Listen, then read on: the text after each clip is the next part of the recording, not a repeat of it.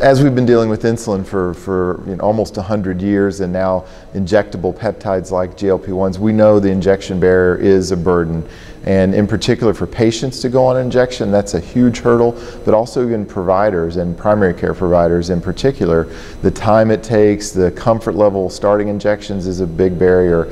And we see that in the fact that there really is not the level of prescribing and use of GLP-1s that you would expect based on their profile and place in therapy in the guidelines. So our goal and our hope with this program is that, again, we would really open up GLP-1 use and the benefits of that, and A1C and weight and convenience. In fact, in oral therapy that, again, patients could benefit from, that hopefully primary care physicians are going to be much more comfortable starting and prescribing.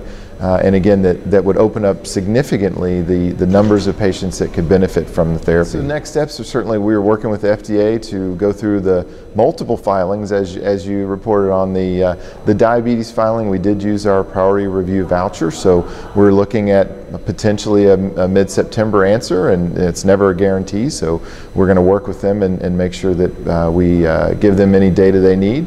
And then for the cardiovascular filings, those are the standard sNDA filings that go up to a year. So we're going to continue to work with them on looking at semaglutide as a molecule, how it looks in regards to cardiovascular benefits. So looking at both injectable Ozempic for a CV indication, but also the oral semaglutide for CV indication. So we have a lot going on with FDA, and we're hopeful that that's going to mean good news sometime this year and then early next year for even the cardiovascular answer as well.